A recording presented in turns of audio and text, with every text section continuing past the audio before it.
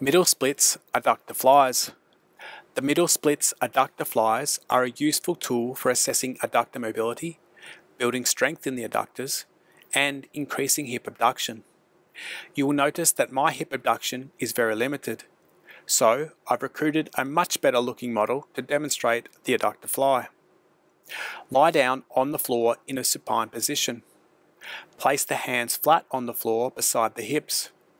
Lift the legs up and contract the quads to lock the knees and keep the legs straight.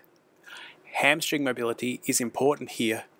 If you have tight hamstrings, I suggest you superset this exercise with a hamstring stretch.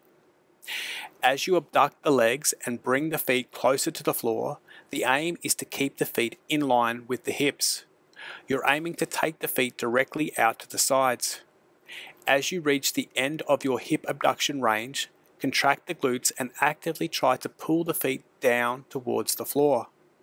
Hold this active contraction for the prescribed amount of time before contracting the adductors and bringing the feet together again. On the final rep, we typically hold a passive stretch for a specified period of time.